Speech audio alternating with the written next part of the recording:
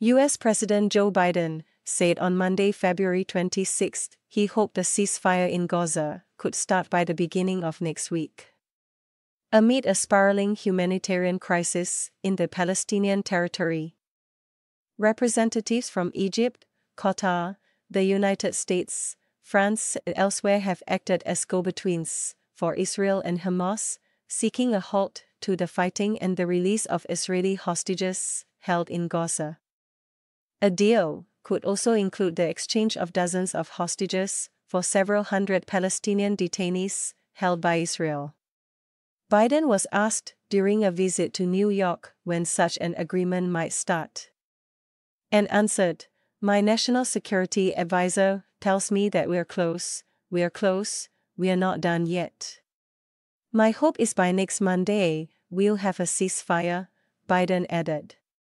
Representatives from several parties, not including Gaza rulers Hamas, met in Paris over the weekend and came to an understanding about what the basic contours of a hostage deal for temporary ceasefire would look like.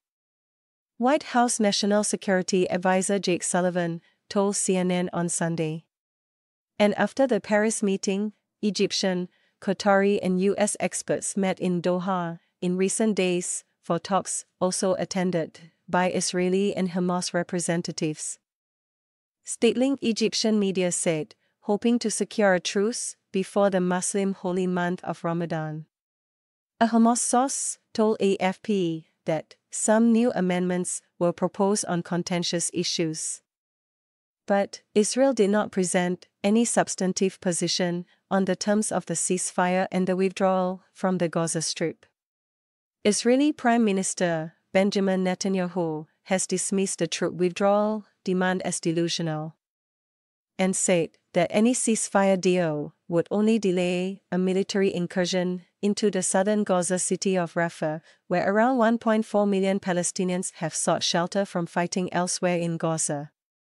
On Monday, an unnamed Israeli official told news site Ynet the direction of the talks is positive, and Israeli media reported that military and intelligence officials were headed to Qatar for further talks on a deal. And Qatar's Emir Sheikh Tamim bin Hamad Al Thani, whose country hosts Hamas leaders and helped broker a one-week truce in November, is due in Paris this week, the French presidency said. Sheikh Tamim has met Hamas chief Ismail Haniyeh in Doha and discussed efforts aimed at reaching an immediate and permanent ceasefire agreement in Gaza, the official Qatar news agency said.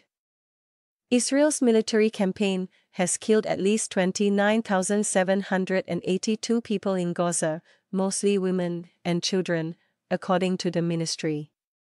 The war broke out after Hamas launched their unprecedented attack, which killed 160 people in Israel, mostly civilians, according to an AFP tally of official figures. Militants also took about 250 hostages, 130 of whom remain in Gaza, including 31 presumed dead, according to Israel.